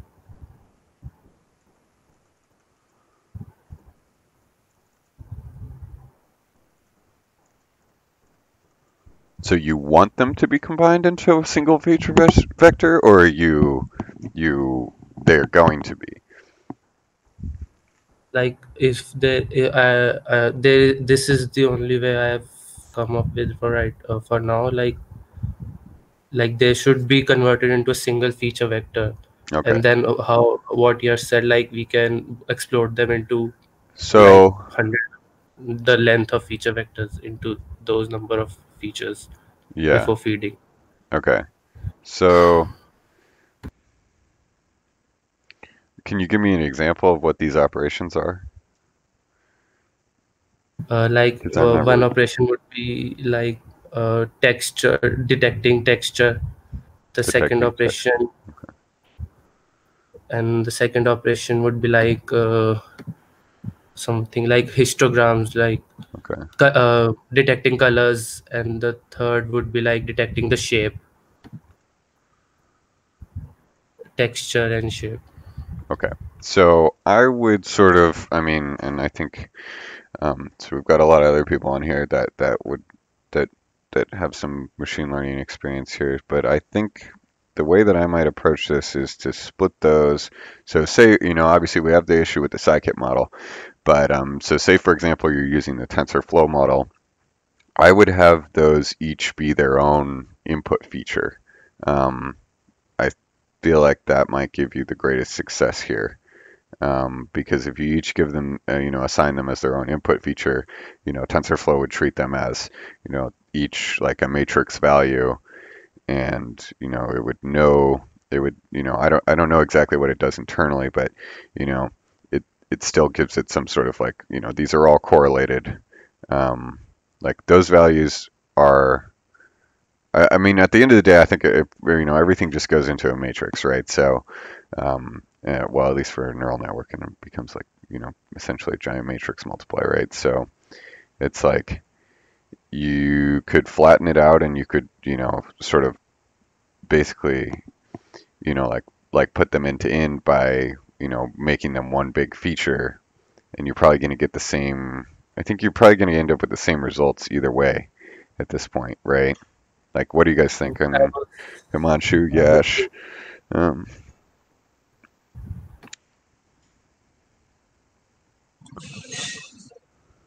Do we still have?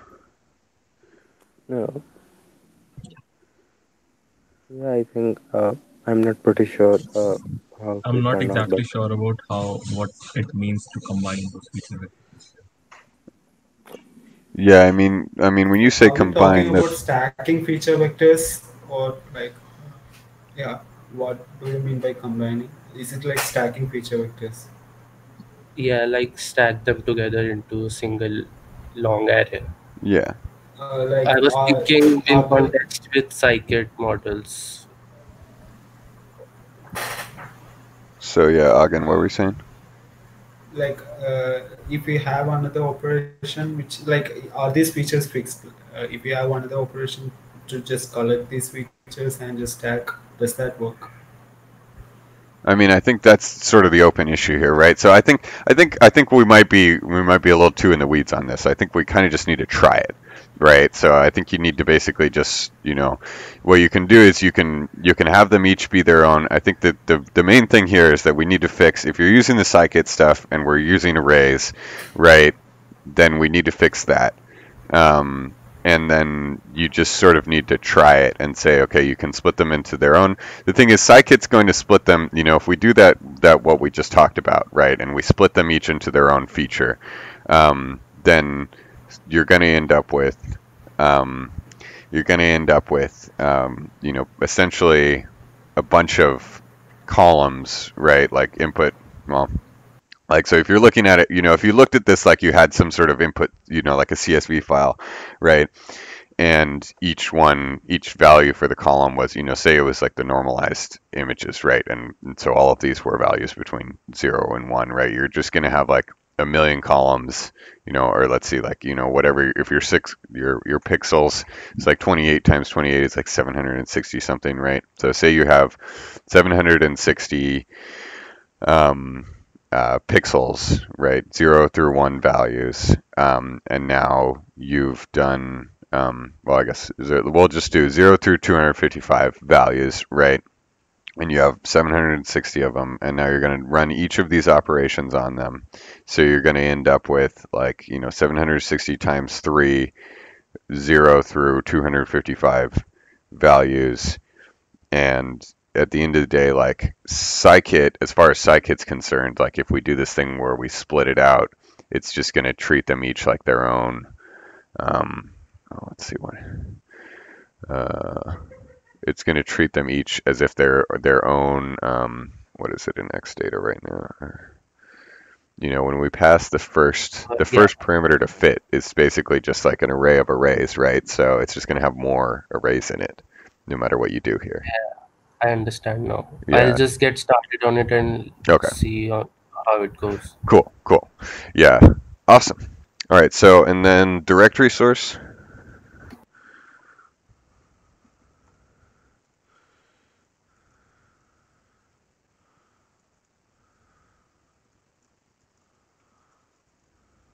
You have sent the link on the Gitter chat. I have not Oh, opened yes. a pull request yet.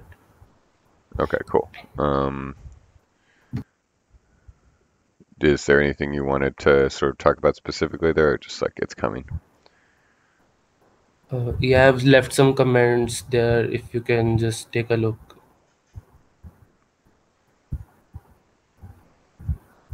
Hello, am I audible? Yeah. Sorry. You're back on comments. And the what I said before about the config loading stuff was not related to the config loaders directly, Uh-huh. but how we're dealing with them in the CSV source. Okay.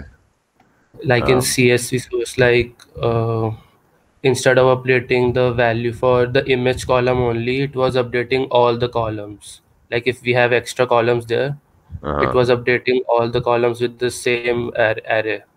Oh, So not good. yeah, I've corrected that. So should I make a new pull request or push that in the pre-process, Make the a new image pull operation? request, yeah. Let's see.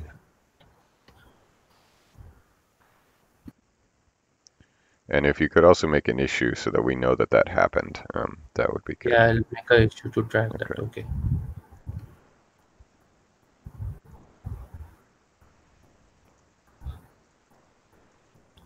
Okay. Okay. Great. Is there anything else on your end, Sakshan? Yeah, just the video. Oh, yes, the That's video. right. Yes. Okay, let's see where that's at. Okay, hopefully that's coming soon here. I needed to install FFmpeg, which is apparently still installing. So let's see, SQLite insertion via automating classification data flow. Okay, so an Ogden basically, this is the one we had this working at some point. It sounds like it's not working right now, right? Sorry? So this is that, didn't we have this working at one point, but it's not working right now? Earlier, the issue was the data flow after exporting and re-importing it. It wasn't working. Now I fixed that, and now I can't get the model prediction to get inserted to database. And I think it's mostly because I don't understand origins and flows properly, and it might be some small issue. Okay. Yeah. So the other thing is that, I was looking at this and it's a bit of a complex flow for a demo here. And I think that has to do especially with the conditionals, right? Yeah, or the way that we were building the input values, I think, for the SQL operations. So I was kind of almost leaning towards maybe just using, maybe just writing a operation as a function, and putting that in a file, kind of like we did with the FFmpeg ones, and just saying like, this is the data flow, it's basically just like a single shot operation here. And then we can, just call await train and then, do a little SQL query insert, because people are going to be more familiar with that. And at this point, yeah, like because at this, yeah, everything just as a Python function, right? Because then people, that's going to be easier for people to understand. The heavy lift in this tutorial. Like complicated, yeah, we can't make it complicated, right? And so the heavy lift into this tutorial is we gloss over how we do the get operations pretty much. But the point is sort of you can gather you can gather data, and then the other point should be you can, then you can, get that data through some machine learning and into your database, right? And I think we do too much, if we do too much there, we risk making it too confusing, right? And it's already kind of confusing. So I think that's the way to go on this one. Redirecting flow part is confusing for Yeah, exactly. This is the thing where it's like, the data flow stuff can be very, especially when you look at that get operations flow and you're like, collecting all that data like that, that's where it's very useful, but it's also not entirely straightforward, that's for sure. Because you have to think differently, and that doesn't make for fun sometimes. So let's see. So let's make that let's scrap the flow and make it so that and you can basically just call you know, you can instantiate a database, right? Like you have the SQLite database objects. You can instantiate a database and you know, call, you know, just call dot update, right?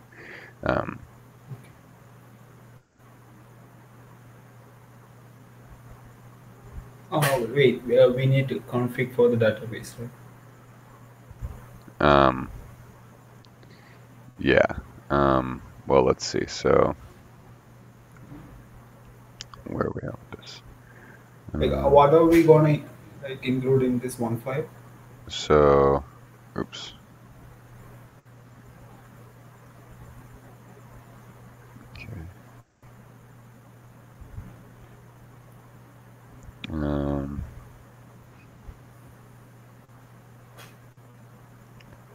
Let's see, what is the flow that you have right now? What is this? What was this stuff? Yeah, that's what I pushed like earlier. So, like when it was reading the inputs, it was not converting the inner configs properly. So I want to check with you like, if this is the correct way to do it. Also, what is config loadable? Config loadable is a base class. Wait, what do you mean config loadable?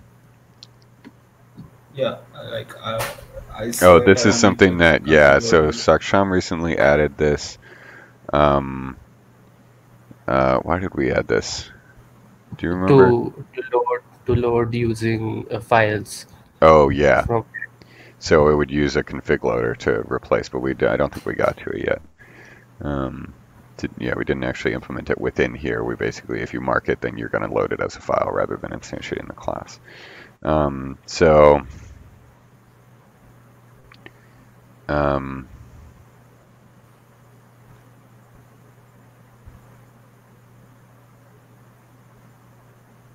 Okay. Type class. I mean, without this, the features and the data flow was not getting converted. Yeah. Like the data flow inside the run data flow config. Okay. Oh, yeah. Okay. Yeah, you found this one. Oh, yeah. I remember this. Yeah. Okay, it's been a while since I remember hitting this one. Yeah, I thought the problem was with export, but I think it's it's with the import. Yeah, I think this is correct. I think this is correct here.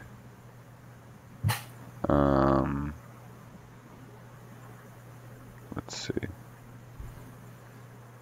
From dict. Yeah, I believe that's correct. Okay, I believe that's correct. Yeah.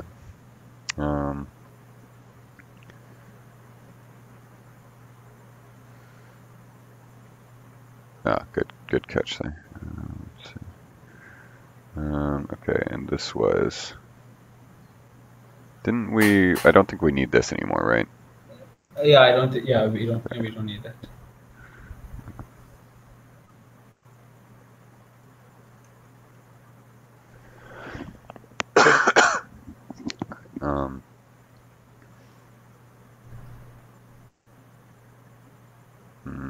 I assume we don't need this anymore. Or wait, wait a minute. Yeah, where'd that temp bar come from? Oh, yeah. Through an error. Yeah, okay. Huh. Weird. We must have missed that at some point. Dtype stir feature.config dtype. Shouldn't this have gotten, yeah, this should have came in here when we did this, I believe, because if kdoreorg's dtype is stir, then what if like the name doesn't have 2 colons inside? Oh yeah, so temp bar should have been, oh, I see. Yeah, so it should have been dtype. This should be dtype is just what this should be, because, you know, dtype equals convert dtype. Oh, okay, dtype is stir. That's what happened. That's how we must have messed that up at some point. I mean, that could be a separate PR, but so let's see. Yeah, okay, I must have missed that when we did that features thing. This next release is going to be huge. I got to do all the compliance tests. I attracted a bunch of attention recently, so I really have to do all the compliance tests quickly because there was like this person who's like some senior management person had this webcast last week, and they said, "Tell me and my manager if you guys have ideas that are in basically the space that DFFML is in." And I was like, well, not only do I have an idea, we have a project. And we've got like, a nice open source community. So, you should come check this thing out. And now like, my whole chain of management is like, John, what did you do? So, yeah, they're like, where is this thing? Like, what's going on? And I'm like, okay. Like, luckily I've had the DAL for Pi guys. I've been talking to them, and then I was talking to the people over there's this EdgeX project. They want to use this for basically the automated classification demo. They want to do the same thing. So now there's multiple people within Intel that actually know what's going on, so that's good. Let's see. Yeah, that was the other issue. Like when we renamed SRC URL to key, Yeah. it wasn't in backticks. Yeah, that's yeah, no wonder that demo was broken. Let's see. Yeah, that was the whole problem. Yeah, okay, so and then make prediction data. Okay, so this is what we're talking about here. So this is going to copy the file name and not the whole contents. Okay, so I mean, what we're doing here is basically connect to database. So MySQL database, and then model predict, and then insert. I mean, that's all this is, right? So, or well, where's the inputs coming from? Oh, the inputs come from the command line. That's right. You pass in a URL, the subflow output order works and counts, and you pass that to your model and predict, and then you insert into your database. Yeah. Okay. Let's see. So like now, like this flow outputs the model predictions, but I can't seem to figure out like to create. You have to have your data in proper format, right? Yeah. In a dictionary, data key is URL name, so you can pass it to the SQL log. So I can't figure out to create that. Let's see. Yeah, we had something where. Also, I don't understand origin and flow properly. Like, how do you do that? Oh, yeah. So, I mean, it's basically mapping. Oh, okay. I think this is, let's see. Yeah, so it's the operation name that you want. The list notation comes from the fact of like the way that this gets defined as YAML. I don't know if we really still. Yeah, we had to do this because if you put seed, then seed ends up being a string, which is the only entry in the list. That's why it had to be like that. So it's basically a list of places it can come from, and so you could say like create it can come from, and each entry is an object where it's a key value mapping of what's the operation name, and then operation instance name, and then what's the output that it's allowed to come from. And so, so this one says that the data input of the DB query insert is allowed to come from the create insert data mapping. So, do they have to be of the same definition? No, you can override. That's basically it allows you to override. So if the definition isn't the same, this is what's allowing you to override, because when it creates the auto flow, this is what happens. You did auto flow, which means it's going to wipe out all of this stuff. So that's what happened there. So basically, yeah, if you call auto flow, it's going to wipe out everything, and it's going to rebuild .flow. So okay. That's what happened. So yeah, if you get rid of that, it may just actually work. But I don't know. Okay. Let's see, because yeah, basically create insert data. You probably need this one still here. Yes. Okay. Stuff makes sense now. Yeah. So basically, because yeah, when you do auto flow, that's just saying, okay, create the flow based on the definitions, right? And when you modify flow, Okay. yeah, and when you call update, Okay. yeah, when you Wow, call this makes update, sense. it updates so the thing was I couldn't figure out how to hook in, so when you call, maybe we should make it a context manager actually, but when you call, when you modify .flow, there's that whole by origin structure. And maybe we should just be calling .update right before we enter the data flow. Actually, that's what we should do. So when you call .update, it updates the by origin structure within the data flow to figure out. It basically is a shorthand so that we don't have to calculate all of like where things are coming from when we're in the main loop there. So yeah, so basically that's what we end up calling update. But we probably want to remove this .update call and have it be, we have to call this right now, but it's not intuitive, like it's basically the rule is if you modify .flow, you have to call update.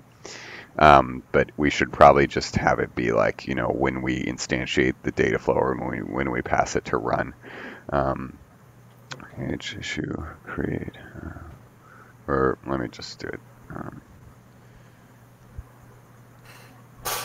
All right, so I guess do you want to mess with it and then, well, let's see, because Yeah, I'll definitely try to get this thing working because I mean, I have spent enough time. yeah, right. It would be cool if it works. Yeah, I mean, I think this should be it. Yeah. Like this should be all you need at this point. And then like visualizing it is pretty cool because it shows you how the key ends up in that mapping, right? Yes. So let's just do. Also, another doubt. You can name like those different when you specify seed, you put origin equal to some name, and in the flow you specify where it comes from. Mm-hmm. So if that's say of definition mapping, does it go to all operations which are expecting the mapping definition, or does it just go to where we specify? Sorry, I missed some of what you said there. Yeah. Can you scroll up? Yeah. Yeah. So here, key equal to c dot maintained. When we are specifying the input. Oh yeah. For the value maintained. Yeah. So we specify the origin as seed equal to dot maintained, right? Mm-hmm. So now does this input go to any definition which is expecting any operation which is expecting this definition, or does it only go to something which we specified? It only goes to something which you specified as going to. So basically, seed.maintained, right? So here we put in because there's two mappings that we create, right? The key value and the mapping value, and then okay, so the and it might have been more straightforward if we had assigned a origin to this one too. But basically, we had assigned, but I didn't know how it was working. So so basically, the reason why is because if you were to look at so basically, the default origin for everything is seed, right? And so if I had two, and the default input flow always is just an array of one that is seed, right? And so basically, if I have any definition that matches that from, so if I didn't put an origin here, then the default would be seed, right? And both of these definitions are the same. So which means that if we didn't modify the flow and we didn't modify the origins, then, maintained and key would be both valid, permutations that it should do, right? And so therefore we need to say specifically, hey, I need you to get this from seed.maintained. There was an idea that I'd had a while ago to do like target, and then basically say, like this input is specifically for this operation, but this sort of has the same effect. It requires a little more linkage in this way, but it also fits with the rest of sort of the paradigm that we already do. So this makes sense. It should, you will end up with a really pretty diagram, that's for sure. It's gonna be great. I know how to do this thing now. Okay, cool. Okay. All right, so let's Okay, see. thanks. Yeah, of course. We're going to need, this is part of the stuff that we need to write down about that data flow documentation, new page that we created. All right, so, Yeah, we haven't written stuff about Origin. oops, wrong bullet point. So, actually, this is good. This is good discussion. We have this recording now, so let's see. And meeting recording. Talk about seed. Yeah, we talked about flow and seed Oh, we have in the that. meeting. Yeah, we have that. Okay, yeah, I that's don't right. know. Yeah, it should be up here in the notes. Thank you for reminding me.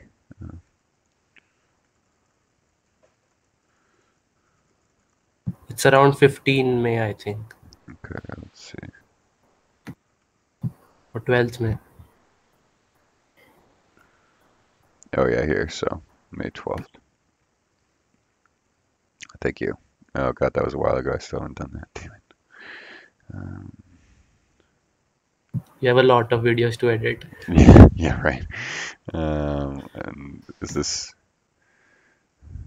Oh my God. This is Windows. Just install FFmpeg. It's been doing this for like all day.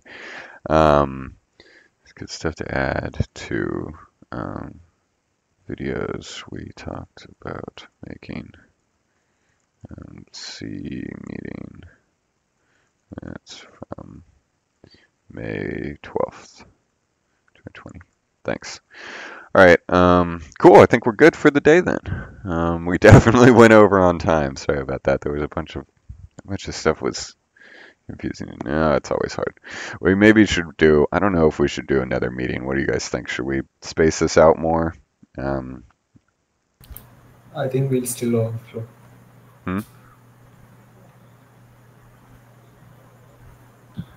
All right, we'll keep. What do you mean? I just mean like, if we do another meeting, then we can have more. Sometimes then if there's multiple times you can join, then you don't have to join every time, right? So then maybe we end up with more spaced out, and we don't end up going for like 2.5 hours. We can do that conditionally. Like if 1 week is very much packed, then we can schedule another one. Not every week. Yeah. So how about we actually go through, and the night before, everybody sends out what they want to talk about, and that way we'll know relatively how much time we're getting, right? So then if we get to the end of the hour and we haven't, like maybe at the beginning of the week, like everybody send out stuff that they know that they want to talk about, and I'll try to come up with some kind of formula for this, and then basically we can know ahead of time how long we're going to be in here. So, because I meant to do a break, so that we could all have a break here, but I forgot about that. I'm so sorry about that. So let's see.